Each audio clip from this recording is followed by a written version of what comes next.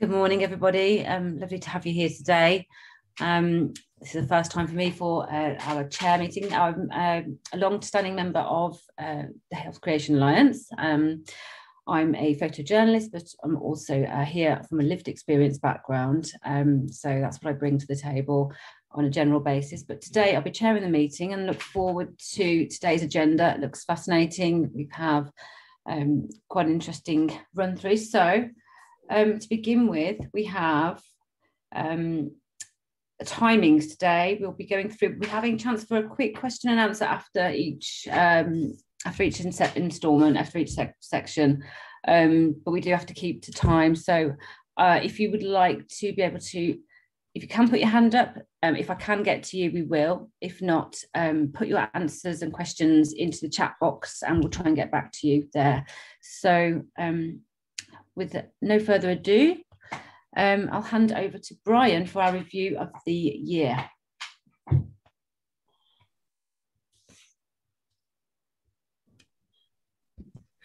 Thank you very much, Ella. That was it's wonderful to see everybody here. Thank you very much for coming. Thanks for joining us for an exciting and stimulating morning together. I'm Brian Fisher. I'm proud to be chair of the Health Creation Alliance. And we meet today with health inequalities starkly obvious. On a background of rising health inequalities, dropping life expectancy for the poorest, particularly women, COVID has highlighted endemic injustices. High death rates for our ethnic minorities, for disabled people, for the elderly in social care, residential accommodation. The cost of living crisis is accelerating these problems, hitting the poor the hardest. It means that the work that we all do becomes increasingly important. And actually, there are signs of progress on the issues that the Alliance fights for. We are beginning to move from the periphery to the centre.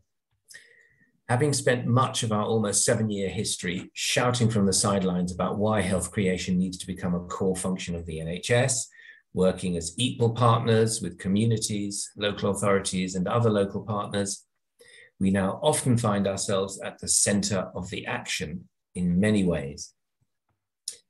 Our makeup and membership is one of the reasons.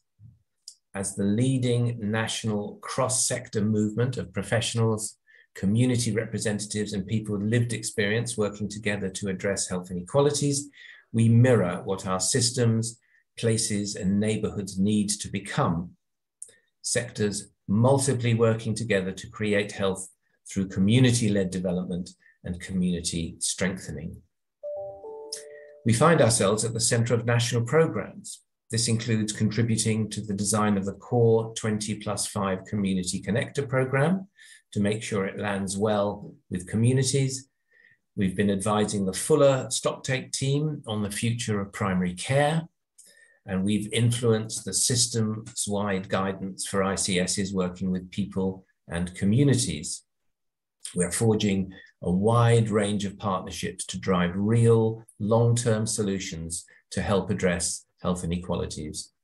We give legitimacy, profile, and status to what is already happening, while furthering our own knowledge and understanding of how to translate the core features of health creation into approaches that help address health inequalities.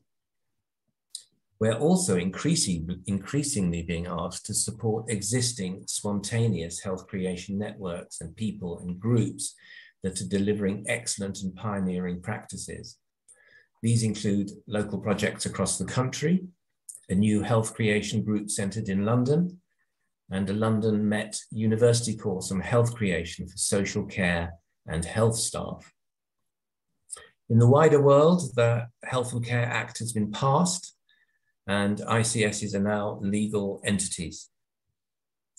If ICSs can widen their focus beyond the immediate demands of meeting budget requirements, managing demand, and dealing with the staffing crisis, they will turn their attention to tackling health inequalities. ICS structures should make it easier to operate in the way that the Alliance recommends: cross-sector, power sharing, and responding to communities' agendas. This is a real opportunity for the Alliance. There's now a clear read across from health inequalities as seen by the NHS and local authorities to the levelling up agenda. The analysis of inequalities in the Levelling Up white paper is very similar to ours. We are in touch with the Levelling Up team and we intend to flesh out their ideas with Alliance thinking. So this is the power of movement, and we would love to have the capacity to do much more of this kind of work. Over the last 12 months, we've had a number of special projects and publications, including a report launched earlier this year called Addressing National Health Inequality Priorities by Taking a Health Creating Approach, trips off the tongue, following an NHSE sponsored webinar where we showed how the great health creating work happening across the country supports NHS England's health inequality priorities. A series of action events to explore how health creation can be applied to an earlier diagnosis of cancer, better management of cardiovascular disease, and how NHS anchor institutions can better support communities to create health. We've also done research for NHS property services to support them to expand and enhance their NHS open space service to enable more communities the opportunities to access their spaces in ways that work for them, which could make a huge difference to the way local community groups can actually operate within the NHS. They're active learning programs for a range of stakeholders. We've done training for trailblazer GPs, trainees and recently qualified GPs, a workshop for West York's health inequality leads, introducing them to health creation, and the development of a 9-month health creation learning program for 2 ICSs in the Southeast. We've been building relationships, trust and collaboration with a range of groups, including the NHS Health Inequalities team, the King's Fund and the NHS Confederation. And we're pleased that the King's Fund will be talking to us later on this morning. Money. Our finances have become significantly more stable over the last year, mainly due to us securing larger projects. However, directors and active members continue to offer many hours of pro bono effort, and we really have to secure core funding as a key focus of our 3-year business plan. Whether we achieve this alone or in collaboration with another organisation is a key consideration that we are looking at right now. So what next? Over the next year, we have an ambitious 3-year business plan to advance the organisation's stability, staffing, operations and leadership with an enhanced infrastructure and the capacity to build more upon the great work we've already done. And Merron will talk more about this later this morning. We'll take the opportunity that the national changes offer us to coordinate much better and broader approaches to health and social care. And we're already a diverse organisation. And as we grow in the coming year, we want to increase our diversity in terms of race, gender balance, and the mix of professionals from all sectors, people with lived experience and community leaders. And we're debating within the Alliance how we can better reflect in our work and thinking the social determinants of health and the protected characteristics, which, as I highlighted at the beginning, are key to understanding and tackling health inequalities. After almost 7 years of championing health creation, we are experiencing what might be described as health creation coming of age. And this is the theme for a week-long series of events that we're hosting in the autumn, culminating in a House of Lords reception, and Merron will talk more about that in a little while. So in the coming years, we have great ambitions for the Health Creation Alliance, ambitions that are reflective of all of our members. In order to achieve those, we need to be invested in. Funders need to see how they can support this vital work. And ensuring that they understand and appreciate this and work together with us will be a key focus for us in the coming year. We have a new director, and we welcome Donna McLaughlin. She brings great experience from the secondary care sector and inspiring interventions in developing a diverse workforce. The environment in which the Alliance operates has radically changed. Yet with change comes opportunity. And as the Alliance moves to the next level, so there is an opportunity for someone new to help steer its course. As a result, I will step down as chair. I have been proud to steer the Alliance into such a great position. I won't stop being chair until we find a new one, and I will continue to support the Alliance in the future. You haven't seen the last of me.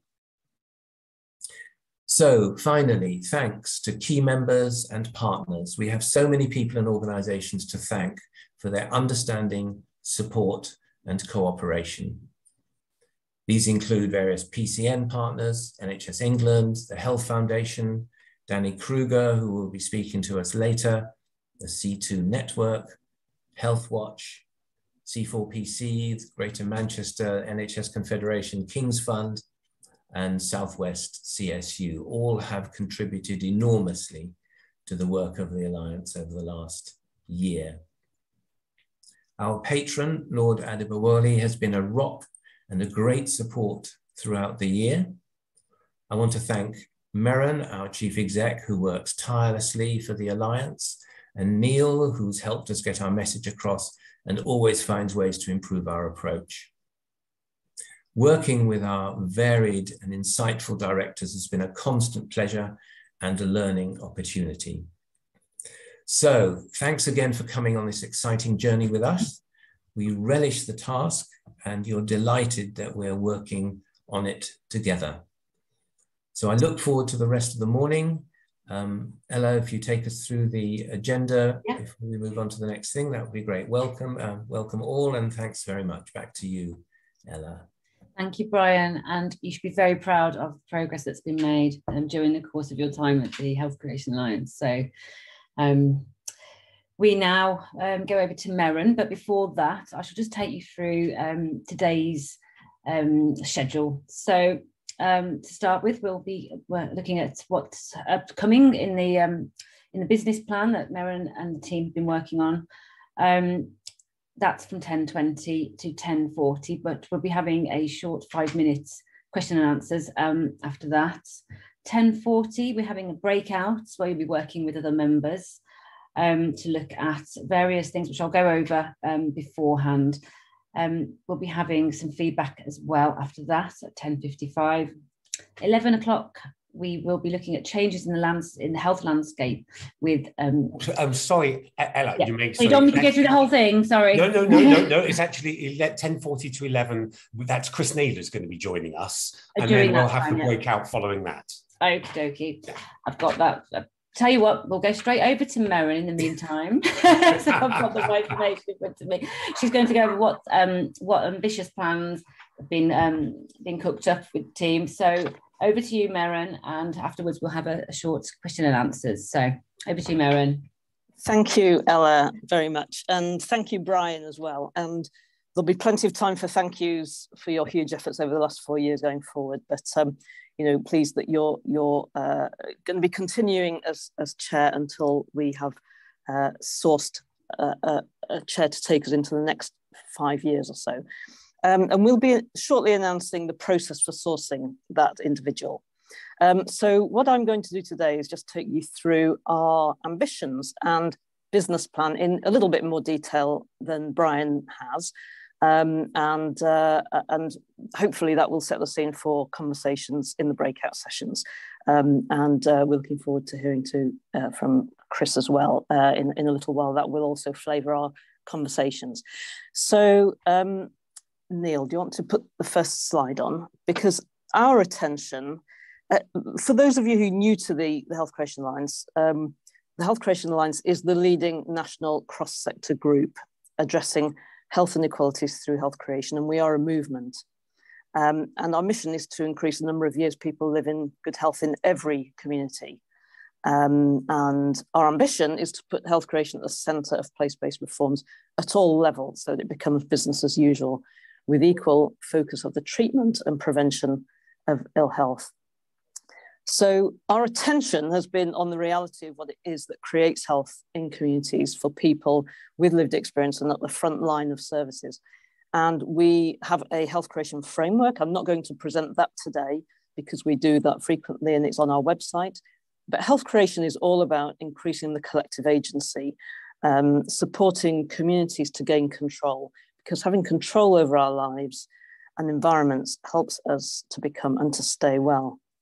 So health creation isn't new. It's not something we've invented. It's been happening in pockets for centuries, actually, and certainly many decades as a thing. But through its members and partners, what the Health Creation Alliance has done is we've drawn attention to some of the excellent health creating practice that's already happening. We've been finding it and drawing attention to it, providing a status, a platform, raising the status and profile of this work so that it starts to become recognised as important and invested in. So health creation is critical for underserved communities of all kinds. The statistics, as Brian said, show that the pandemic has had a disproportionate effect on many of them. So increased mortality rate for Black African males, for example, 4.2 times the average in the first wave of COVID. Female wheelchair users were 11 times more likely to die. And young people aged 18 to 25 with a learning disability, 30 times more likely to die. So the pandemic has done this, but the pandemic has also shown glimpses of what might be possible and caused many people throughout our health and care systems to look for new solutions. But already upon us, we have new crises emerging. The energy crisis, cost of living crisis, food security issues, and more could go on. Things are going to get much more difficult. And for many kinds of communities experiencing poverty, discrimination, injustices of all types, and many more. So adopting health creation as a means of addressing health inequalities is going to be even more important as more of our communities go forward. So the next slide shows really that through all of this, the Health Creation Alliance has been working to bring about systems change from the bottom up. So we've got our framework, the 3 C's, contact, confidence and control. Building contact between people helps to increase their confidence and raises control. We've got 6 features of health creating practice that are what people tell us make the biggest difference to their health, and that helps to define the community, the front line, if you like, how those relationships should work. But we've also been doing work at the neighbourhood level and are looking to do more at the place level, and basically right up to see how those systems can change from the bottom up. And as we do this, the scope of health and health creation is broadening to much more to address structural inequalities. They've always been part of health creation, but we've focused on the agency of people because that's at the heart of this.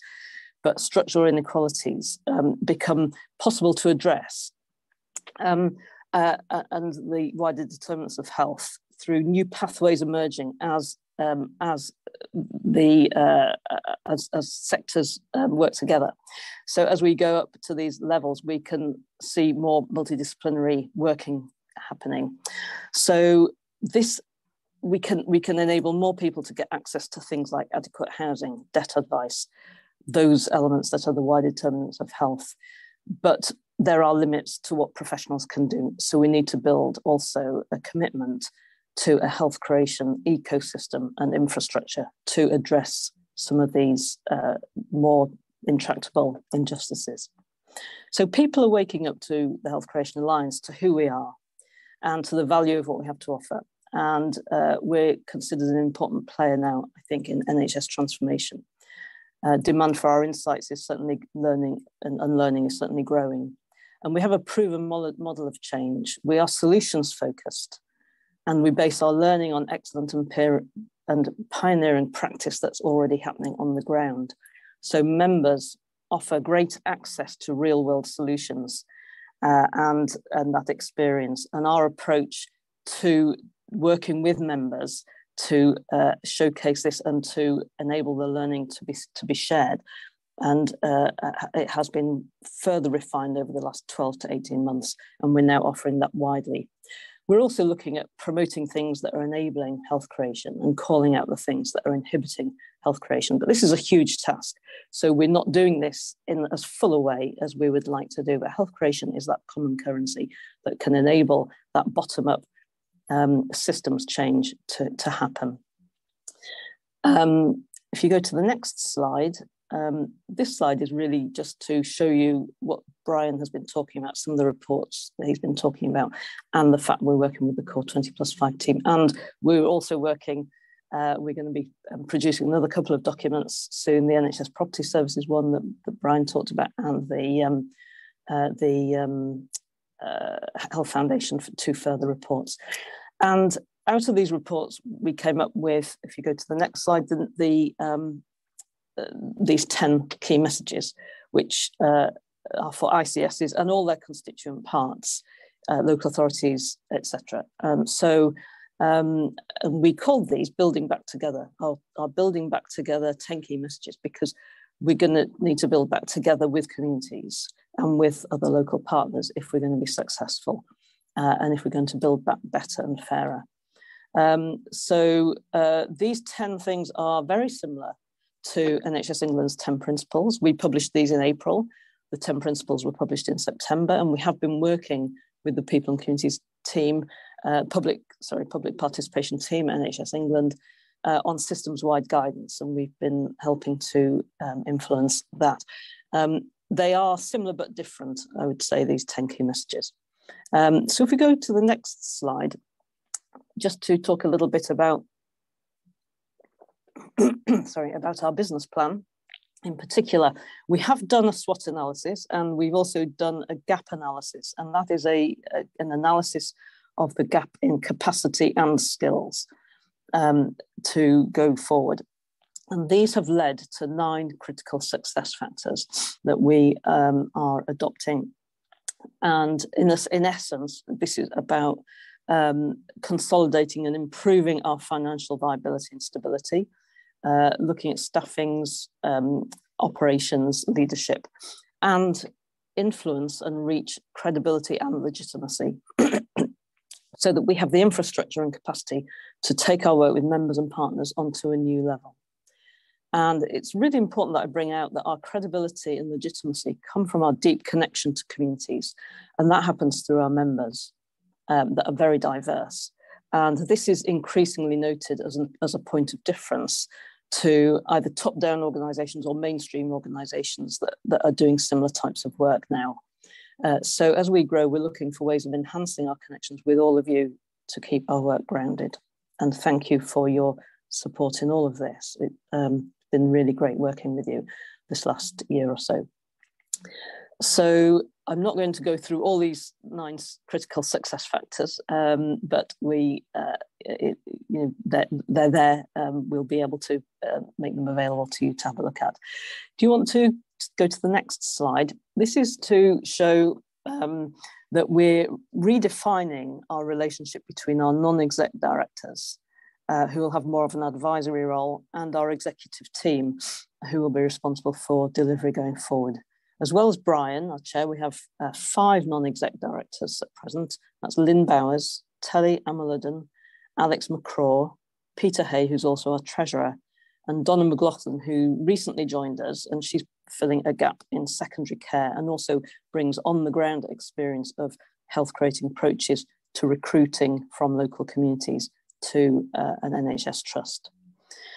And we're looking for non-exec directors to fill our gaps in skills and experience, fill particular gaps, to increase the diversity of our organisation further, and to increase the proportion who are currently involved in systems change, so doing it out there, and increase the number of community leaders and people with lived experience, because we do have one chair currently who would fit that category, if you like, but we want, one director, but we are looking to diversify that further.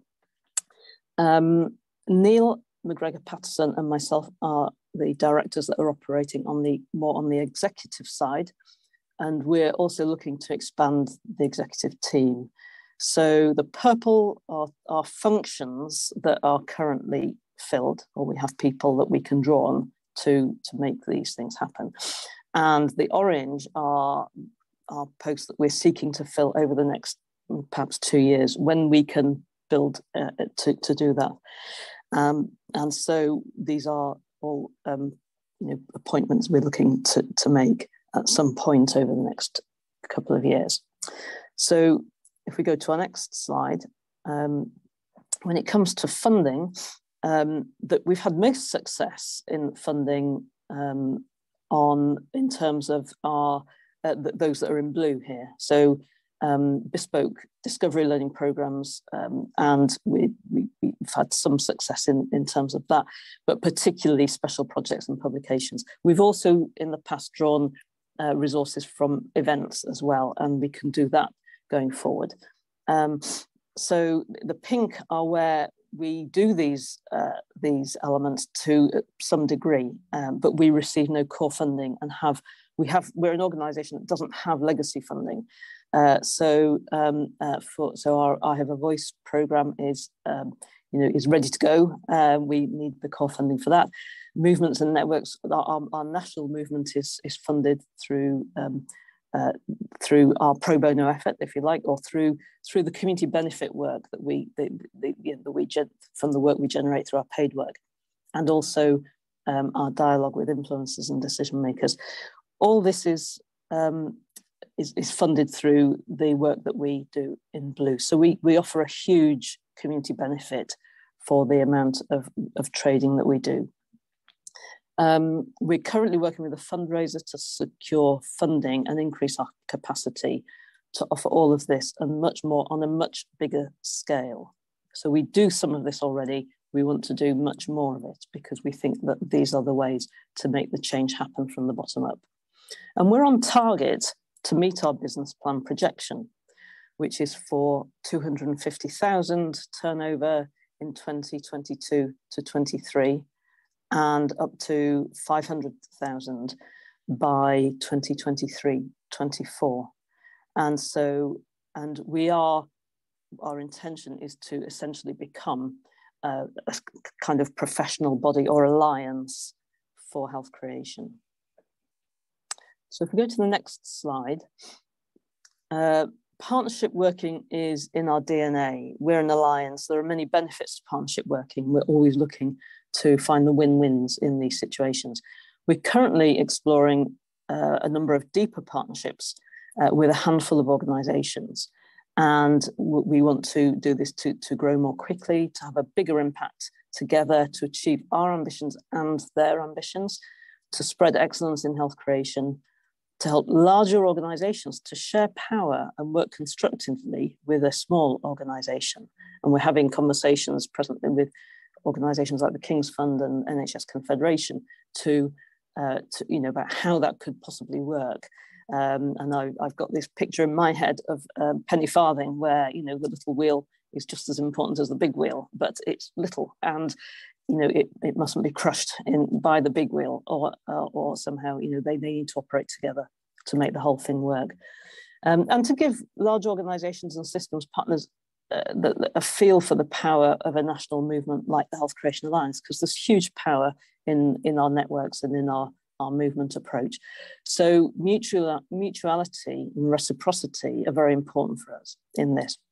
And I just want to thank Chris Naylor, who's speaking in a little while from the King's Fund. We've been talking about this, the way this partnership might work between our organisations. If we go to the next slide,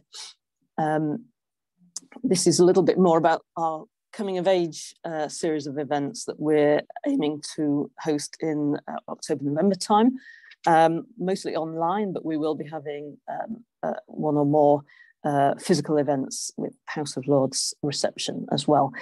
And this will really be an important moment for us, because health creation has a critical role to play within many of the programmes that are currently being rolled out. We want to make sure that health creation is within all of those. So population health management, for example, how can how can the system and professionals share the data that is so important in population health management with communities in ways that enable the community to help them make sense of it, and then they can generate solutions together, for example. So there's all sorts of things that we'll be looking to focus on. What does a health creating approach to X, Y, Z look like? And we'll be looking to host awards, and also, there's a number of purposes for this. All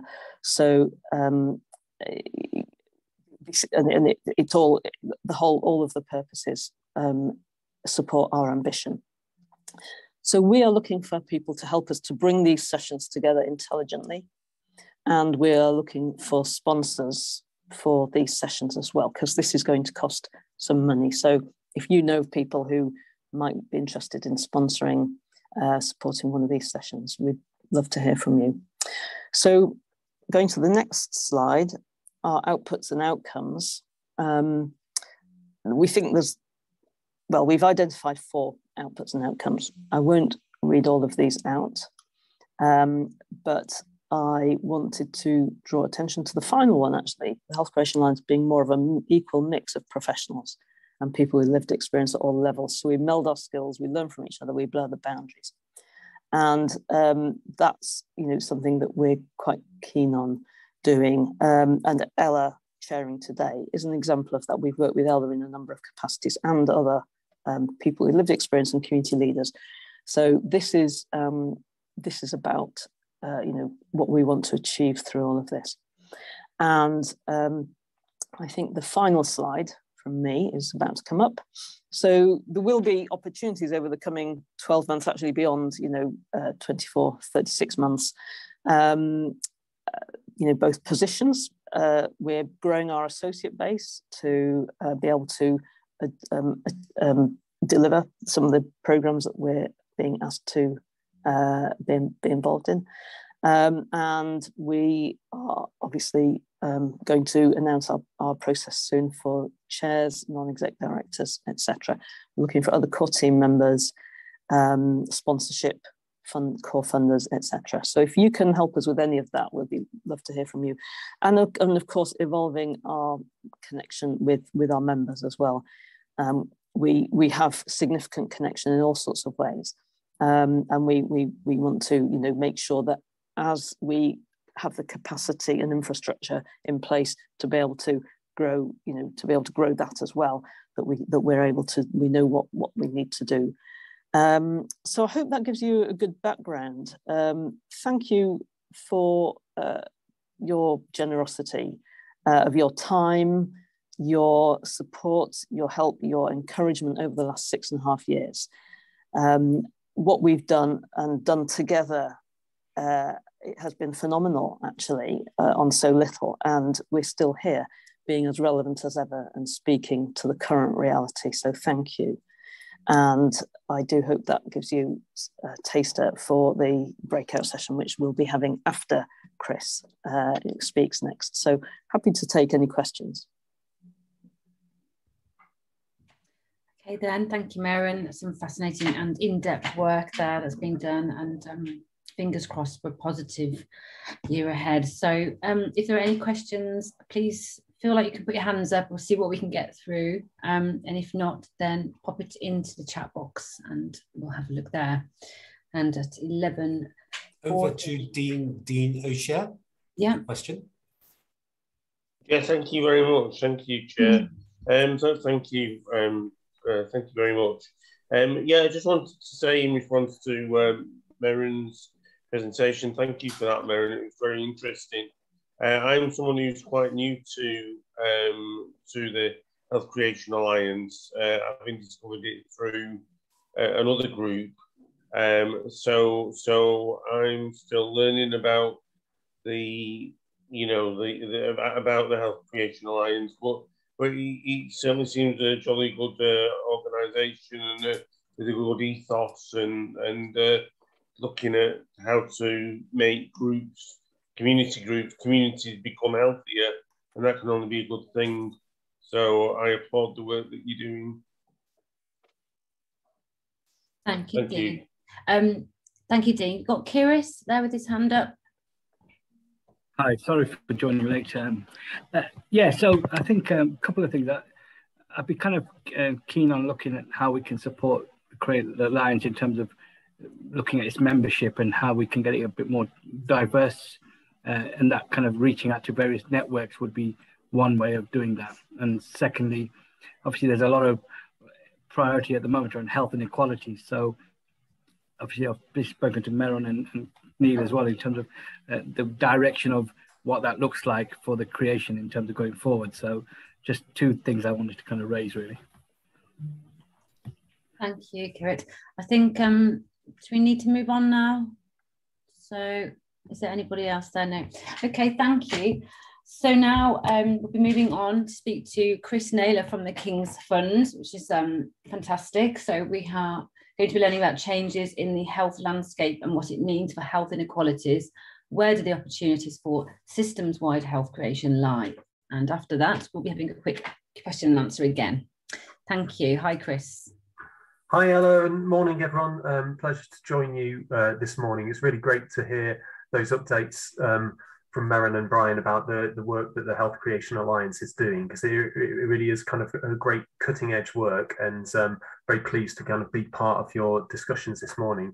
So Merron asked me to give a short presentation, which is really just a kind of overview of some of the changes currently taking place in the health and care system. And then I think the idea is we can then have a bit of a discussion about what those changes might mean for the work that we're trying to do in this space, for taking health creating approaches.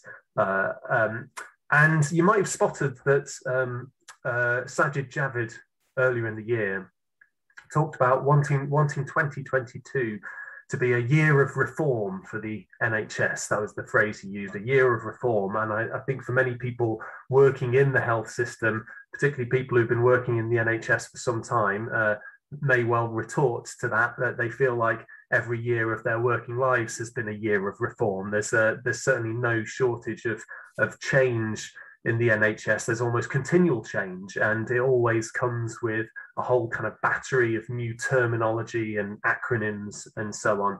And I think all of that can understandably provoke a bit of skepticism, and sometimes even hostility towards reform and towards change.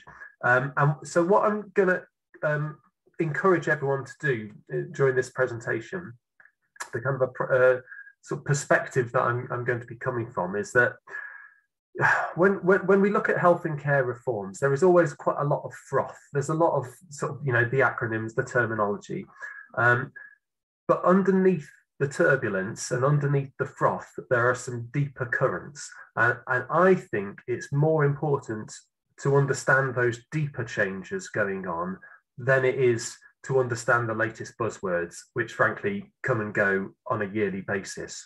So I'm going to put up some slides, hopefully. And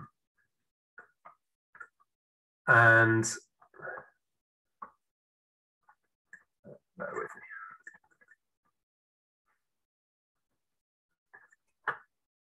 Yeah, you should be able to share your screen, Chris. Yeah, I'm on it. I'm just making sure that it comes up in the right form. Okay, can people see the slides now? Yes, we can. Thank you, Chris. Fine. And can you just see the slides, or are you getting all of my notes pages as well? No, just the slides. That is reassuring. Good to know. Okay, great. So yeah, the point I wanted to make was that it's more important to kind of understand the deeper changes than it is to understand the buzzwords. And I think the key change that's been going on over the last few years is this idea from shifting from competition to collaboration. So the last time we had a major piece of health and care legislation go through Parliament, until the recent one that's just gone through Parliament a couple of weeks ago, was the 2012 Health and Social Care Act. And I would call that piece of legislation really the high watermark in terms of trying to use market-based mechanisms and competition to try and drive up the standards of care across the health system.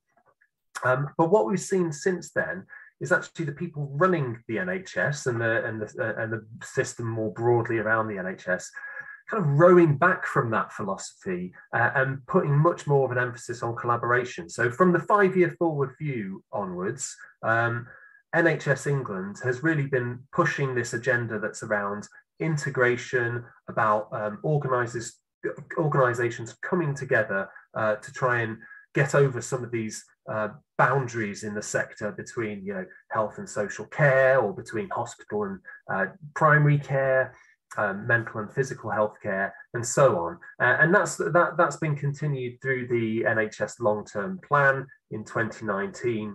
And throughout that period of time, people working in the NHS have really been doing their best to work within a legal framework that's been increasingly out of kilter with how the service is actually being run in practice. Until a couple of years ago, NHS England effectively said to the government, we think we've gone as far as we can with this. We need legislative change to try and bring the laws more in line with what we're actually doing in practice. So that in a nutshell is where the Health and Care Bill that's just passed through Parliament comes from. And the centerpiece of that new legislation is the Integrated Care System, the ICS. So we've got another acronym with us. The integrated care is something that the system has been working on for some years now. So we've had the integrated care pioneers, you might remember a few years ago. Then we had the Vanguard sites, which came with their own raft of acronyms. Then we had STPs, which over time became ICSs. So this is sort of what I mean by the froth. There's a lot of change, but underneath all of that, the direction has stayed the same. Each of those things has fundamentally been about integration in various forms. It's about place-based care, so shifting from an organizational focus to a place-based one. And it's been about collaboration across teams, across organizations, and across sectors. So Merron's already used this framework that NHS England use to talk about how the system's organised. So system, place, and neighbourhood. In some ways, it's an unhelpful framework. The language certainly is slightly unhelpful, but I'm going to use it, and I'm going to talk about what this shift to collaboration means at each of those 3 levels and what it looks like. So firstly, thinking about integrated care systems, ICSs are intended to be about bringing together all of the organisations and sectors you can see on this slide to try and take a collective view of what are the health needs of our local population, what's our vision for meeting those needs, and what changes do we bring about collectively to put that vision into practice. So it's deliberately blurring the distinction between commissioners and providers. It's deliberately bringing together NHS with local authority, with voluntary sector, and the sort of philosophy of an ICS really is that if say in South Yorkshire there's an issue with social care services, that isn't a social care problem, it's a collective problem, it's a system problem, and all of the partners in South Yorkshire then need to work together to think about what's our part in meeting that problem. So that's the kind of underlying philosophy behind an ICS.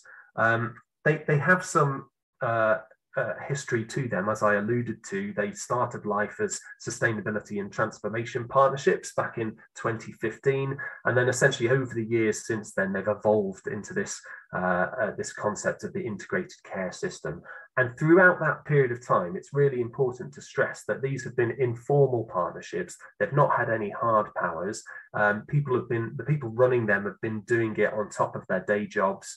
Everything's rested on building consensus, developing trust, taking people with them. And on one argument, that's been one of the strengths of ICSs to date, because if you bring about change through gradually building up a local consensus, arguably it's more likely to stick. But other people have argued that you can only go so far with a voluntary partnership. Sooner or later, you need something with more teeth and where there's a legal obligation to work together. So that argument won out, and that's the big change that's happening on the 1st of July, now that the Health and Care bill has gone through Parliament. ICSs are becoming statutory NHS organisations for the first time. And that raises a little bit of a dilemma because, as I said, people have been trying to position these things as equal partnerships between NHS, local government, third sector. But how can something be an equal partnership at the same time as being a statutory NHS organisation? So the way the legislators have attempted to square that circle is to put two things at the top of each integrated care system. There's an integrated care partnership, which is a committee with very broad membership, and that's where this spirit of equal partnership is intended to live on. And then there's the integrated care board, which is where the NHS money sits. That's what's going to be replacing the clinical commissioning groups, which will cease to exist on the 1st of July and have their functions taken over by the ICBs. So we have a whole set of we have ICSs, ICPs, ICBs, and a word of caution because the acronym ICP was already being used in many parts of the country to refer to things at place level, integrated care providers or partnerships at place level. So if you're talking to people about ICPs, just a word of caution, check that you're both talking about the same ICP, because those three letters are being used differently in different parts of the country at the moment. So that's the changes at system level. At place level, so these are the kind of more identifiable places within systems. So if one of the ICSs is South Yorkshire, a place within that is Sheffield, for example. This is where the reforms get really, really permissive. There's not a lot in the legislation that says what has to happen at place level, but we at the King's Fund have been arguing for some time that actually most of the work of integration and changing services needs to happen at this more local footprint, and that place-based partnerships really need to be the foundation, the building blocks of integrated care systems. So we put out a report last year making that argument. NHS England have been singing a similar tune, actually. So they put out a guidance document last year called Thriving Places, which talked a lot about the principle of subsidiarity, the primacy of place, and the need for ICSs to delegate some of their powers and responsibilities down to place level. But nonetheless, there's still been a bit of a concern that because the legislation puts all of the statutory powers and responsibilities at this kind of bigger system level, that there'll be a gravitational pull up to that level. So as a bit of a corrective to that risk, the Department of Health put out a white paper in February, which was really trying to put a bit more heft around this idea of place-based partnership working. And what that white paper says is that by April of 2023, every place in the country has to have a formal governance arrangement for partnership working. They have to have identified a single leader for health and care in that place, and they have to have identified some shared local priorities that they're going to try and pursue together. Now, in some parts of the country, frankly, it's job done already. So there are places where they've been working in this way for some time. They already have those governance arrangements. They already know what their local priorities are. So there's not that much to do. For other parts of the country where these partnerships are less well developed, actually doing all of that by April of next year is going to be quite a challenge. So a mixed picture across the country. If we move then onto the more local level, neighbourhood level, the primary care networks that have been in place for some time are obviously a really key player in this space. And NHS England, when PCNs were first set up, gave them three fundamental tasks. One was about improving core general practice. So that's partly about using the new additional roles that have become available, including social prescribing link workers, but also physios, pharmacists, paramedics and others. Then there's a second objective for PCNs, which is about this idea of the primary care network being the home of integrated multidisciplinary teams, for example, for people with complex needs. And then there's a third objective, which is about the role of primary care networks in improving the health of the local population. So this is where we really potentially get into the health creation space. And so there's some really amazing examples that you may be aware of kind of really community-centered general practice, where they are taking this health creation approach already. I would say that that's the exception rather than the rule, though, and that in most PCNs at the moment, the state of primary care at the moment and the pressures that general practice is under are so intense that really they're just focusing on the first one or two of the three things in this list, and that really engaging with the kind of population health and health creation agenda is still on the to-do list. Just as GP practices have been working closer together, so too have the NHS trusts that provide acute hospital care and mental health care. There have been these things, provider collaboratives in some parts of the country for a few years.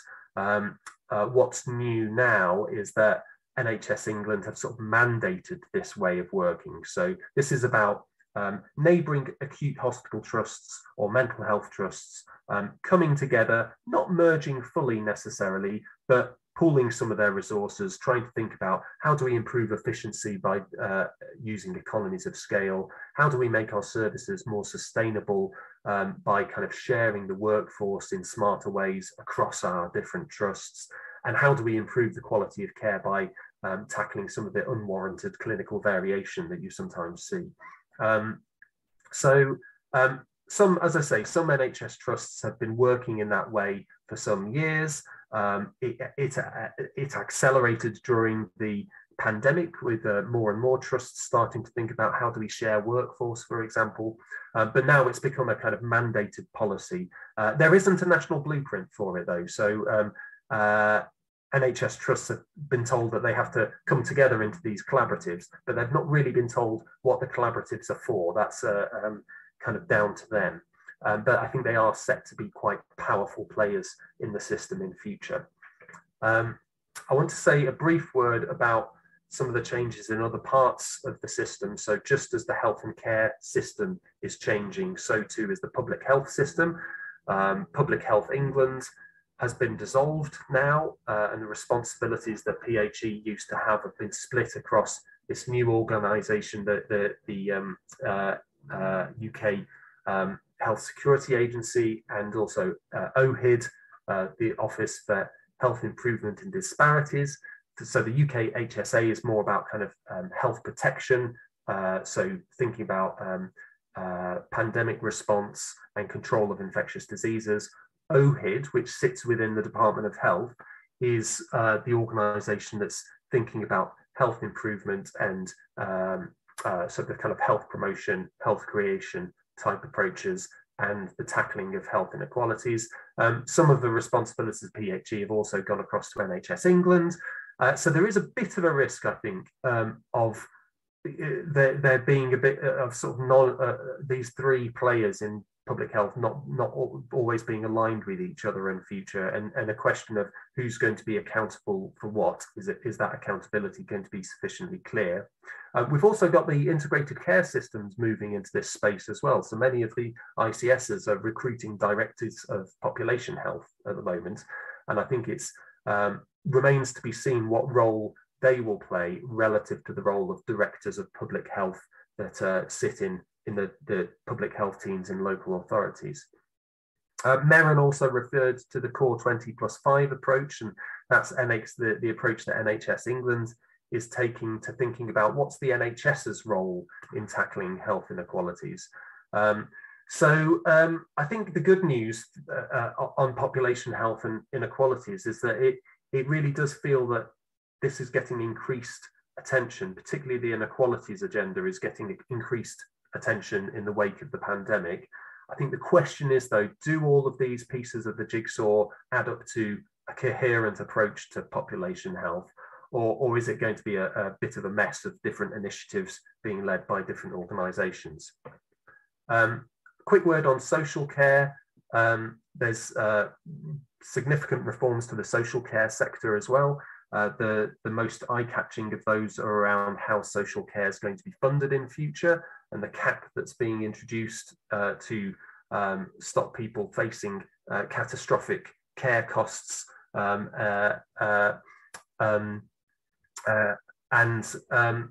as well as those changes to the funding of social care. The government released a white paper at the end of last year talking about changing how social care services are provided. So thinking, for example, about increasing the range of supported housing options that are available, providing funding to trial better ways of supporting carers, and investment in the professional development of the social care workforce.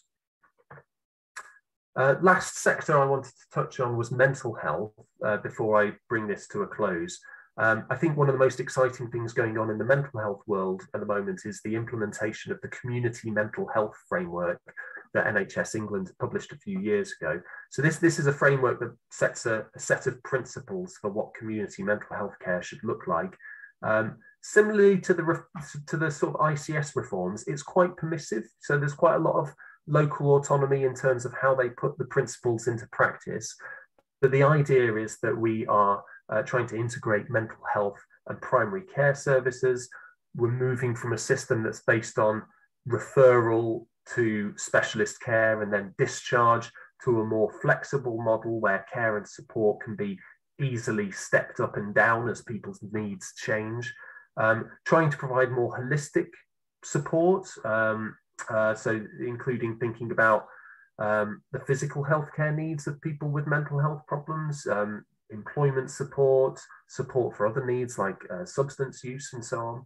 And a really important thread of the community mental health framework is working more closely with third sector organisations and making better use of assets in the local community in order to help people have a higher quality of life and to promote health and well-being and prevent mental ill health. So I think that kind of takes the community mental health sector into this health creation space as well. So that was trialed in 12 early implementer sites, and now it's being rolled out across the rest of England. So to bring all of this to a close, there's a lot of change going on. Will any of this lead to a different outcome? I like this quote from Chris Ham, who said that his vision for ICSs was that they should look and feel different to any organisation we've had before in the NHS. And I think there is an opportunity there that they could be a fundamental turning point if they do the things that I put on this slide. So if we get that spirit of equal partnership right, if we put the principle of subsidiarity into practice, if ICSs get much better than their predecessors at using the insights from local people and patients and families, then I think there's a chance that this could be a real turning point.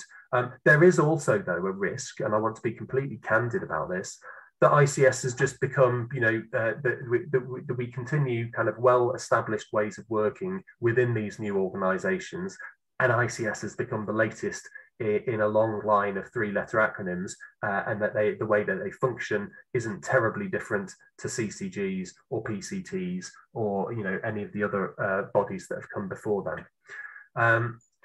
So the Health and Care Act, it became an act 2 weeks ago, I think. It's helpful in as much that over the last few years, people have been trying to work in this more kind of collaborative, partnership-based way, have come across various legal barriers, and the Act removes some of those barriers.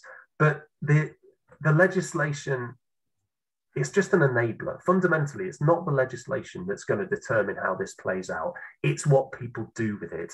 So translating the reforms into real changes for people and communities will depend on what happens locally to build new relationships, to develop new ways of working.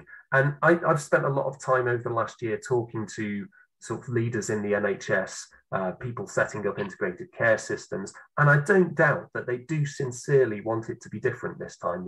They want to build new relationships with local partners. They want to be working with local communities in a different way. They want to shift resources upstream to give greater priority to prevention and health creation. But this is happening at a very, very challenging time in the history of the health and care system, where we have these workforce crises and the huge issue of recovery from the pandemic. So the will is there, but there is a risk of people's attention being diverted back to those kind of traditional clinical NHS concerns, and so I think it will take all of us. It will take all of us to kind of work with NHS partners to help this change get made in practice. Thank you very much. I will end on that note, but I hope that's given you some food for thought. Thank you, Chris. That was absolutely fascinating, and it is a challenging time indeed. Some brilliant, promising ideas and changes there. And if people do what was on the slides, it would all be a lot easier, wouldn't it? Thank you so much. So is there anybody with any questions for Chris? I'm just looking to see if anyone's got their hands up first, but feel free to put a question in the chat box as well. Let's see. Oh, I think I saw somebody there. Brian, you got Brian, and then Lynn, Brian? and then Oh, Merron, oh, and yes, then hello. Kirit. My yeah, list Kirit is also put a question in the chat. Column. So who's going first? Brian, should we go with you first? I can, but Dave, I think Dave Trigger wanted to speak. Did he? Yeah. Hello, Dave. That's fine. If that's Kick off with Dave. Go for it, Dave. I'm very grateful for Chris's talk. I think it puts everything into perspective, except for money. And the problem, apart from workforce, is how we're going to pay for all of this. And so, for example, I live in Worcestershire. We have a major problem at the moment with dental access, for example. And a lot of our dentists are now going to only offer private treatment rather than NHS. So we can see collapses of individual services because of money. And I wondered if Chris had got any views on how much extra funding we're going to need to really make ICSs and so on work properly for the benefit of people. Thanks, Dave. I mean, absolutely. That is the reality of this moment, both in terms of money and workforce. Very challenging context. We haven't done an analysis to sort of estimate, what's the gap that needs to be plugged financially. But the clear message from the government has been one about, okay, we've had a lot of money go into the NHS during the pandemic. Now the NHS needs to live within its means. So we're getting quite a hard line from Sajid Javid around the prospect of, I don't think there are going to be big increases in funding for the health system over the next few years unless something changes. Okay, I'm just worried about time. Time for one more question, and perhaps Chris might be happy to answer some questions on the chat box. I'm not sure, but that might be if anyone's got burning questions. Sure. So who would like to go next, Brian, or should we go with one of them? One of our guests today, one of our members. Yeah, start with guests. Start with guests. So Lynn. Family hold back. Thank you. Sorry. Thank you, Ella. Thank you, Chris. An excellent presentation of a very complex matter. I just think there's a fundamental issue that we don't seem to be talking about in relation to means tested versus free at the point of care, pathogenic versus salutogenic models, social model of health versus medical model of health. And in terms of the definitions of ICS, place and neighbourhood, these would seem to be not relevant to rural and coastal areas, which is 20% of our population and includes many of the most deprived members of our population. So it doesn't seem to be capturing the diversity and deprivation across the UK. Yeah, I think that's a good point, Lynn. I think sort of the sort of system, place, neighbourhood level works quite well in areas where sort of like Greater Manchester, where you've got a set of kind of unitary authorities, and it's quite clear what the place is. But in more rural parts of the country, particularly where you've got two-tier local governments with county and district councils, some of these places don't really feel like natural communities, and those are the ones where they've got much more of an uphill struggle over the next 12 months to build these place-based partnerships. Thank you, guys. I'm afraid we're going to have to move on to our breakout session now, but that was excellent. And just to repeat what Neil's saying, if you would like to put your emails in the chat box, we can send you a copy of the video and put you in touch. So thank you, Chris. So 11:05 to 11:30, we're going to have a breakout. I've put some of the questions in the chat there, but we're going to ask you to collaborate now. Here are the questions for you. So, working with members and partners to embed creation into systems from the bottom up. What insight can you offer to help us fulfill the health creation's ambitions? How can you personally play a part? And how might your organisation work with the Health Creation Alliance to achieve mutual goals? And what sort of connection with the Health Creation Alliance support you to do this? So hopefully we'll have some opportunity to talk now and come up with some ideas. So over to you guys, to Neil, to put you into some groups. So good luck, guys. See you on the other side. When we'll be talking to Danny Kruger next. Yeah, thank you very much, Ella. So I've pre-allocated randomly into 3 groups. One group will be chaired by or facilitated by Merron, our chief exec. One group will be facilitated by Brian, our chair, and then Ella, you and I will facilitate the third group, and that'll enable me to float to make sure everyone's in meeting groups. So we have about 15 minutes, and with 2 minutes to go, you'll get just a little bit of a warning that the meeting room will close down. Then there'll be a minute's warning, and then very unceremoniously, it just moves everyone back automatically into the main room.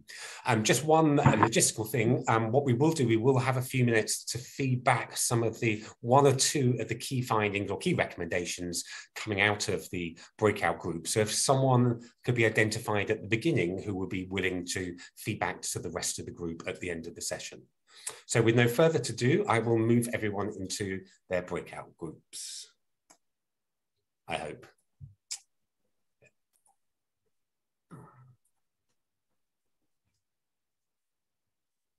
Okay.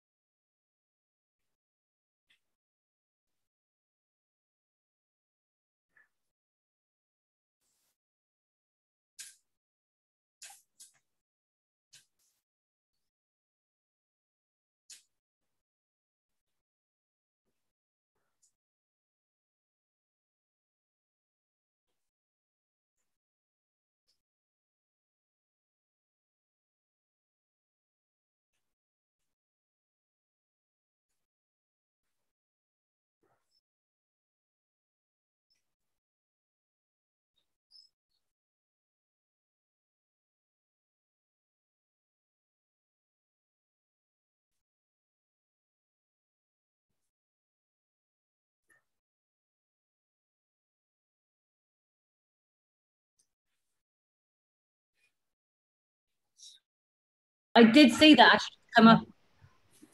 Oh, recording it. I did just see that. Actually, I'm going to stop recording this because we don't need to have this. Okay. That's it. Hello.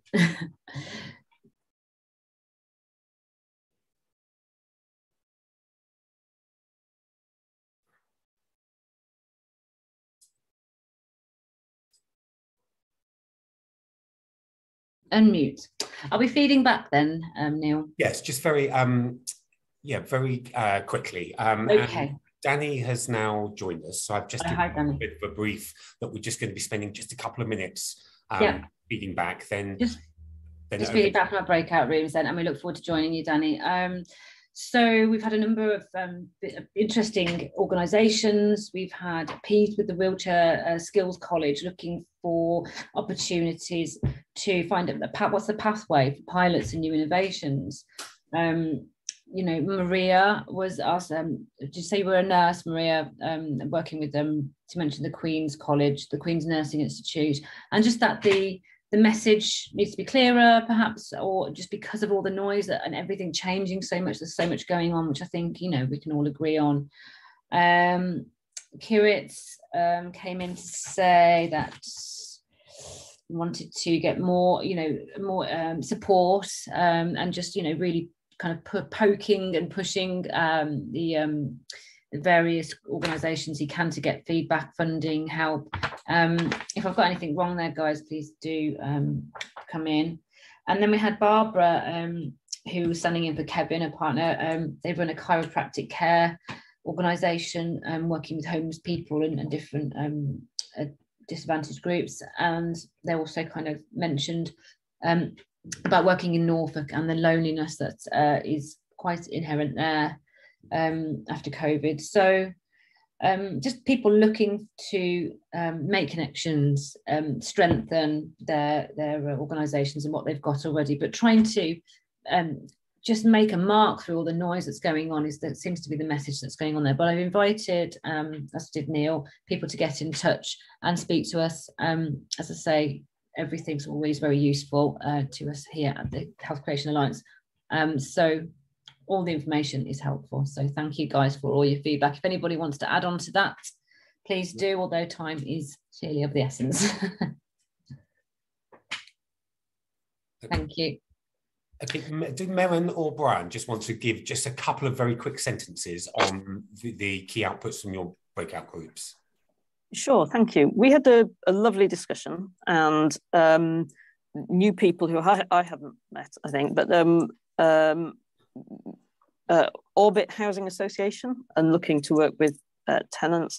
The conversation was more about kind of the work between the group members, the ever difficult task of connecting with GPs, and I referenced our work about the need for money to be able to build relationships. It takes resources to build relationships, and the concern that money is going into provider collaboratives and into the integrated care board rather than any of it going into the integrated care partnership. So look forward to further conversations hopefully on that.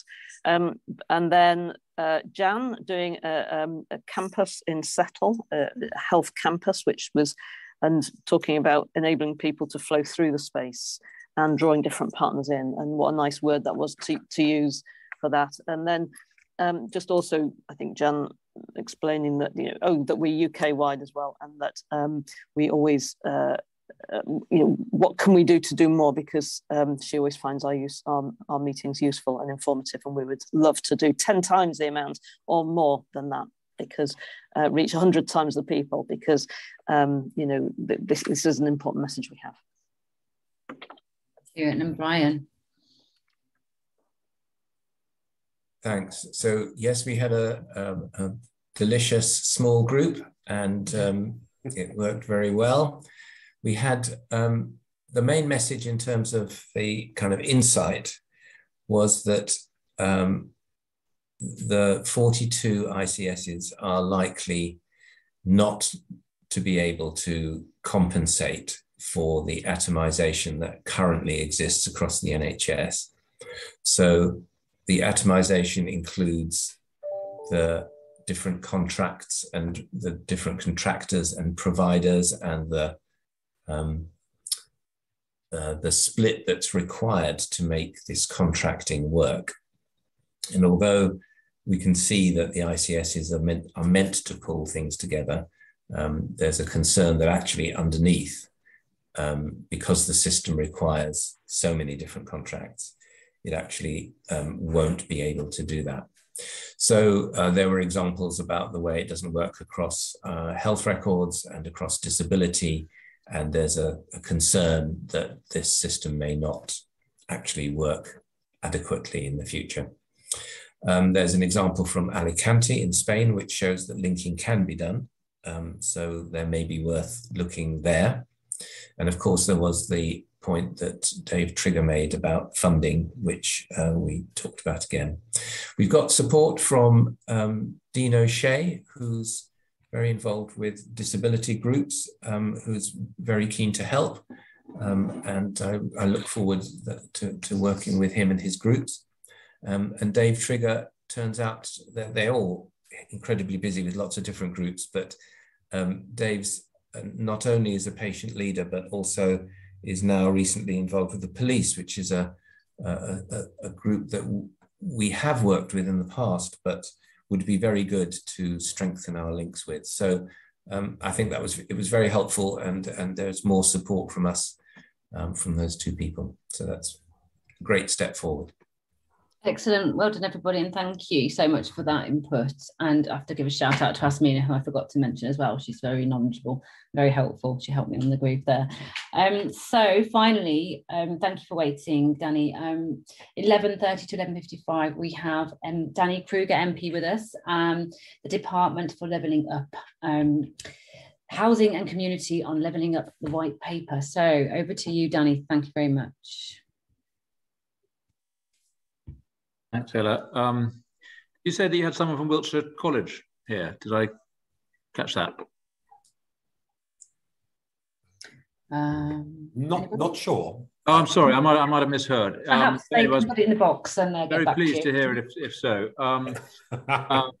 You do great work. Anyway, sorry if my screen keeps making me go dark. It can't handle the light behind me. Anyway, I hope you can hear me all right. Very pleased to join you. Thanks. It's good to get that feedback from your group conversations as well. I'm the Parliamentary Private Secretary at the Department for Communities, which means I'm the sort of non-ministerial aid to the ministers, which slightly constrains me because I'm not, even though I'm not a minister, I'm supposed to behave like one and not freelance, but have collective responsibilities. So but as this is a private conversation, I'm very happy to say a bit about what I think the opportunities are beyond where government is at the moment. And I do, attended a couple of meetings with you guys before, and Merron and I have spoken. I think the whole concept of health creation, and I appreciate you changed the name a year or two ago to that, is such an important direction of travel that we need to be on as a country and the NHS. And increasingly it is understood, I think, in government that we need more than a acute remedial health care service and more of a focus on health creation. So I think you're in the vanguard of the change that's underway, and the more we can all do to push it, the better, because there are major institutional resistances, as you're all familiar with. In terms of where the government is, and from my perspective is the Levelling Up Department, which of course is the government's flagship domestic agenda and runs through everything that we're trying to do in economic and social policy.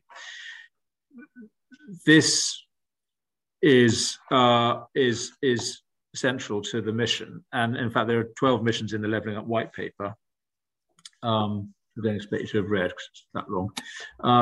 But one of the 12 missions is explicitly around reducing inequalities in health. So it says by 2030, the gap in healthy life expectancy between local areas where it is highest and lowest will have narrowed. And by 2035, healthy life expectancy overall will rise by 5 years. So there's a mission to reduce the inequalities in healthy life expectancy and to improve it overall. So I think that's a good framing mission. And as you can tell there, it's not about inputs and throughputs and investment and activity in the health service. It's about outcomes and health, the healthiness of the population. How is the government proposed to do this? Well, naturally enough, a lot of the focus is on the acute sector and investment in specialist care and in general hospital secondary care. And I think that's natural and right. There's enormous demand, and not to mention a massive backlog from COVID. So investment in acute services is naturally, in a sense, the first thing the government's doing, but it is also making a major emphasis on prevention and on public health, which was the direction of travel before the pandemic and will be again as we rebuild. I'm pleased to see a renewed commitment to social prescribing, which I have a sort of curious attitude to, because on the one level, I think it's quite inappropriate to be treating, well, GPs as gatekeepers to community activity, which should exist anyway, and one shouldn't be required to go through one's GP and then for the GP to be funding civil society. This should be happening anyway. And what the doctor should be asking is, are you keeping busy and active? And to which the answer should not be, well, I don't know what to do or where to go. But seeing as that is the case, and it's quite right that we encourage and incentivize doctors to think of alternatives to prescribing. And one of my interests in Parliament, I'm the chairman of the all-party parliamentary group on prescribed drug dependency. So I'm very conscious of the enormous harm and financial expense that goes into unnecessary drug prescriptions.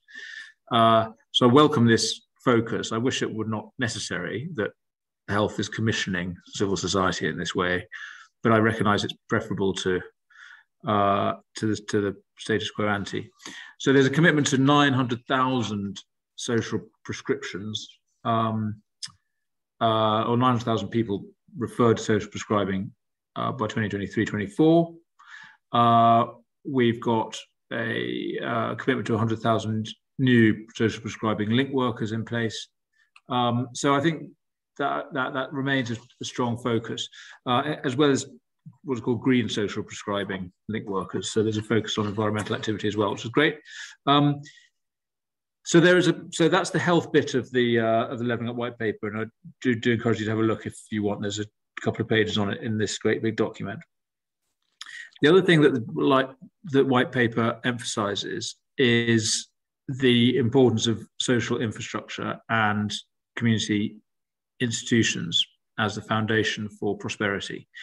And that includes social infrastructure and the institutions of belonging and of local socializing and collective action, social action. I'm particularly pleased that there's an emphasis in there on what are called community covenants, which is the ability of local places to, stakeholders in a local place, communities themselves, local public sector, private sector, civil society, to collaborate on developing a mission for their area, which could, and I hope would, include a focus on health creation. And indeed, there is a explicit mention in the white paper around health facilities being essential to what communities can and should be able to design and organize for themselves. So the whole emphasis on community empowerment goes well beyond formal devolution, more power for town halls and local government, which I think is important too. Goes beyond that to how can communities themselves be empowered to work collaboratively with local stakeholders to create the kind of place they want to live in. And health will be at the center of that. And then lastly, and you were just discussing it, but the Health and Care Act, which has just gone through, creating these new ICSs. I share the point that Brian was making at the end there, which is that the objective needs to be to overcome the atomization in society generally, which our health systems reflect and exacerbate. So the principle of integration, which is at the heart of the Act, is of course a welcome one. That is, we all recognise as the essential problem of a disintegrated service that doesn't talk to itself, and certainly doesn't talk to communities.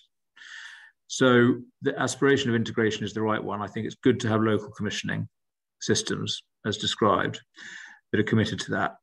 And but the opportunity will only be realised if local leaders and partners play their roles well, because the danger is always with efforts at integration is that they become new means by which the bureaucracy forms and excludes the more organic and the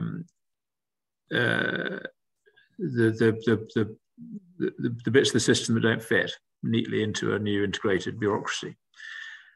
So the integration that is essential in my mind is patients themselves, families, communities, the institutions of civil society that aren't part of the statutory system and don't fit neatly into procurement arrangements. So that I think the opportunity is there to get this right with these new structures, but just setting the structures up will not make it happen. It depends on all of us locally to deliver it, and to create a more human health service, or a more human sort of health ecology. So, I'm obviously supportive of what the government is doing, but I don't think it's sufficient, and we need the culture to be right, and that's the work that you guys are doing. I think the conversations that I just heard at the end of there, the emerging culture in the wider health systems to get this right. So that's where we are. Happy to explore more and to take ideas that you have back to ministers. Thanks, Ella.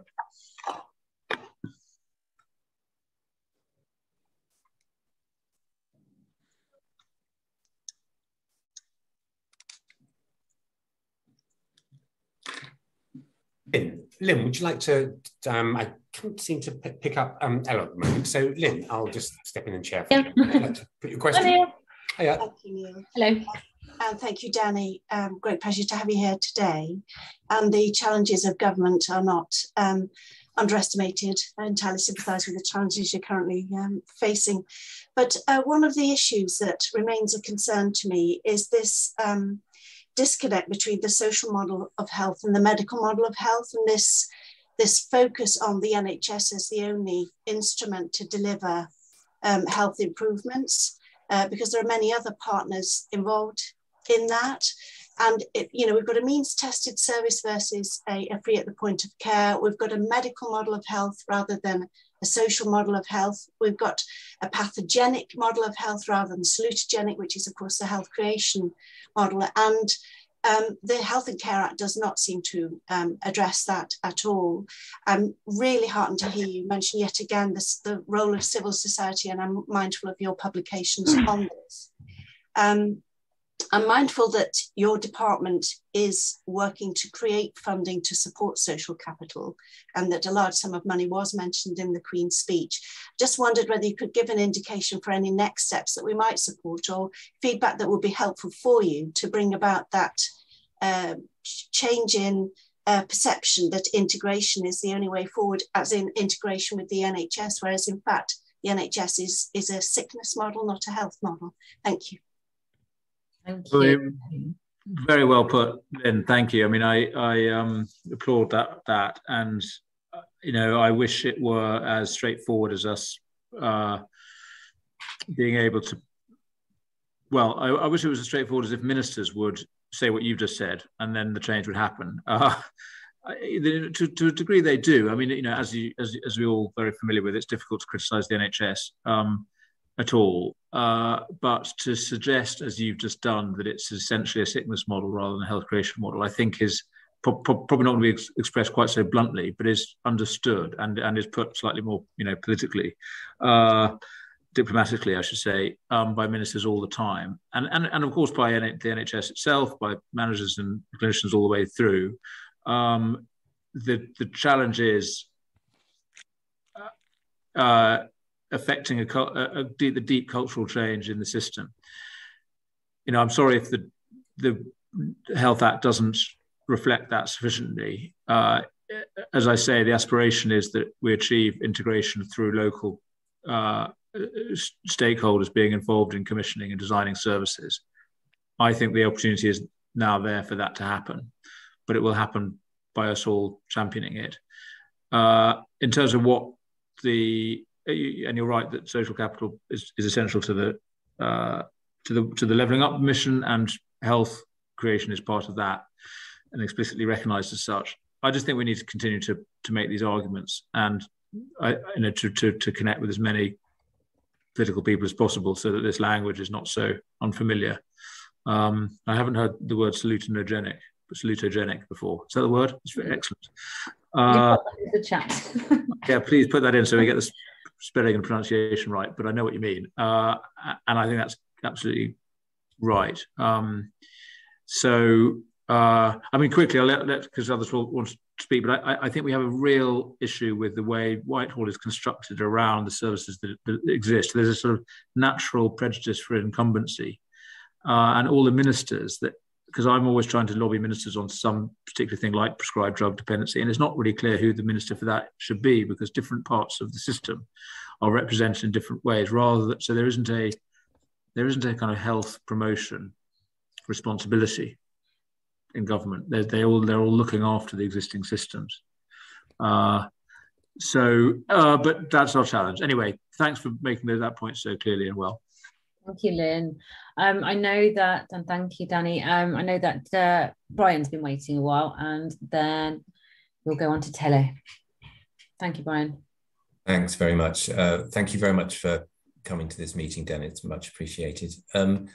Two things. You mentioned, I think, that the Act enhances or will focus on acute trusts quite a lot, and I don't quite understand why you'd want to do that, really. I think it should be quite the opposite. The NHS has only a tangential impact, really, on population health, so I'm not sure, and trusts would have even a smaller impact on that. So I might have misunderstood what you said, but if that's what you said, I think that needs to be challenged. But more importantly, I think, is how do you think the levelling up department can support health creation? What can we do together that would move that along with the powers that you have and the centrality of this idea in the current government?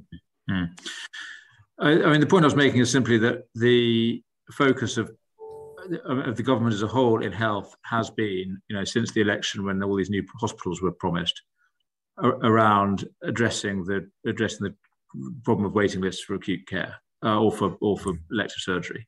So that's where the emphasis is politically. It's what gets the noise in the media.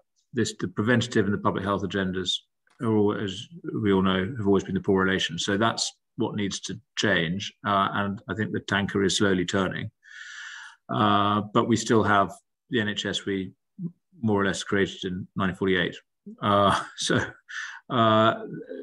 It's a slow process, but I think these arguments are now landing, and the emphasis on preventable health conditions, crucially obesity, that the pandemic highlighted, I think are concentrating minds. And if we're thinking about preventing the next crisis, this has got to be central. And actually, to be fair to Sajid Javid, he makes prevention one of his absolute priorities. The others being COVID recovery and workforce. So that is recognised. In terms of what the Levelling Up Department can do, well, I mean, the whole focus is on addressing the spatial inequality that the UK experiences, the most spatially unequal country in the developed world, with that being most evident in life expectancy from different parts of the country. So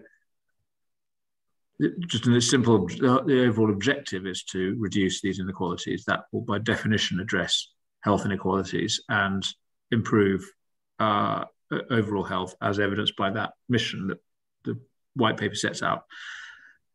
The way it will do this, in my view, and the levers that we have, are around devolution of power, which ultimately means that local partners will have a proper incentive to pool budgets and act preventatively to reduce demand on expensive acute services, whether that's in health or in other bits of the public sector, benefits, criminal justice, all the rest of it. The model we all really need is one whereby we recognise upfront investment in families, young people, and in the environment and in public health, reduce the demand for expensive remedial services later on. So even if you're only thinking fiscally, and ultimately systems do think fiscally, even if the human beings in them are slightly less computer-minded, systems think fiscally, and we will only get a preventative social model and a preventative public sector if we localise power, in my view. So, and that is what Levelling Up agenda enables. at a regional or sub-regional level with these new combined authorities that enable local authorities to collaborate, some of them under mayors, which will have even more power, but also at the hyper-local level with those community covenants that I mentioned, which I think are very exciting, partly because they're exciting, partly because they're still very undefined. It should be possible for a place to come up. I hope the way it'll work is that places come up with plans. This is how we want to operate, and these are the sort of systems and services that we want in our place. That will get rubber stamped by government and funded, we hope, and then we can see that actually happen. So it's by community empowerment is the way that we will achieve better health outcomes. Thank you, Danny. I'm sorry to have to jump in there. I've got one more question from Merron as we're running out of time. Sorry, everybody, if you didn't get a chance there. Thank you, Danny, though. Fantastic answers. Great, Merron. Thank you, Danny, very much, yes, for being here. I noticed earlier that you said you had, I can't remember the word you used now, but in terms of social prescribing, you seem to be advocating for building civil society up, but separately from the NHS, which continues with the clinical or medical model, whereas we are arguing to do that together.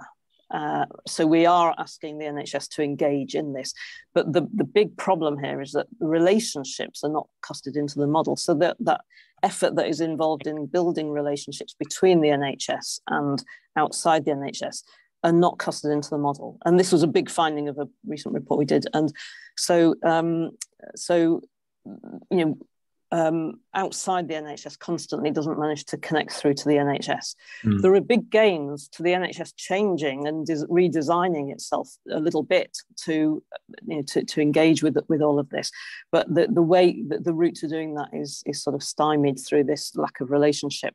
And I suppose my question from that and supporting people, there might be 100,000 new caseworkers, but it's at the strategic level that local authorities are looking for that. So strategic clinical level, and that's what's missing with the relationship with the NHS.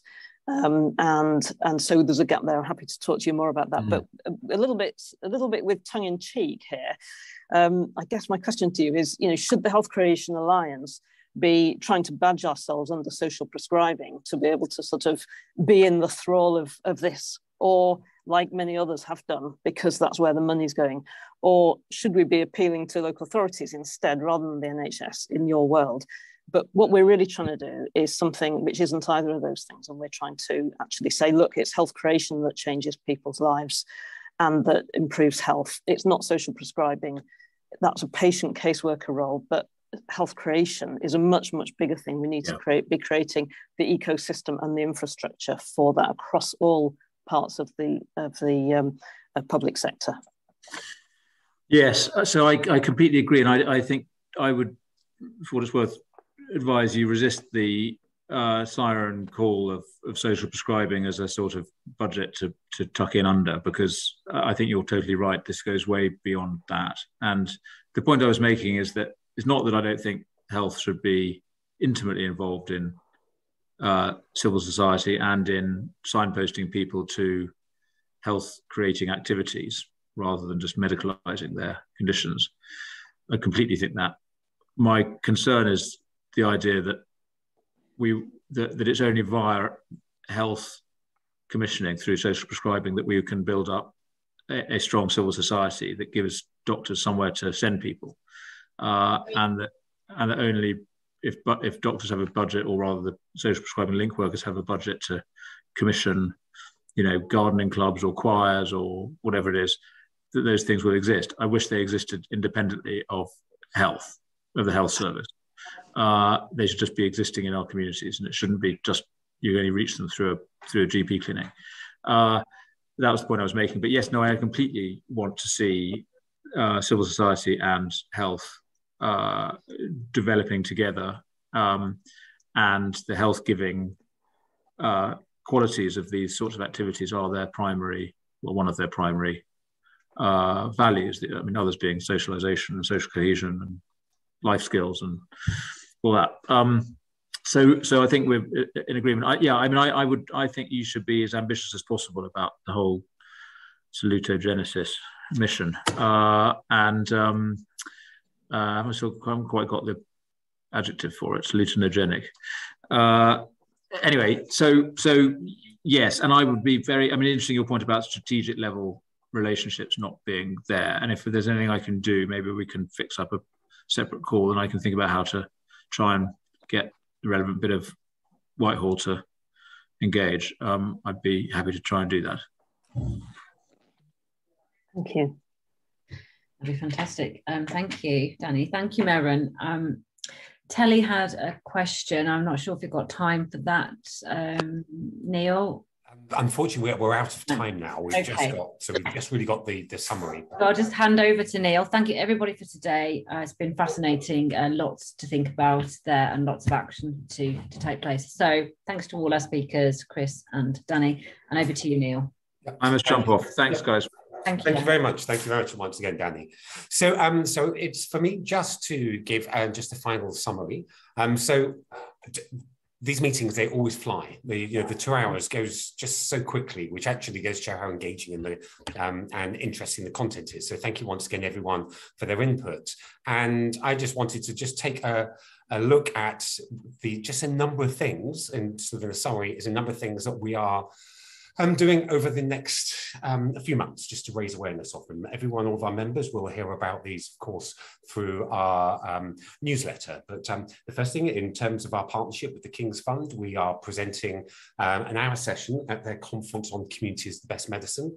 That's on the 8th of June. There's still tickets available for that. And there we'll be exploring the different types of relationships between key stakeholders and how those can be further enhanced and developed. We've mentioned we've got a number of publications coming up. We have 2 from the Health Foundation coming up, and they will be launched before the summer, as well as another publication for NHS Property Services that will also be launched for the summer. So look out for those.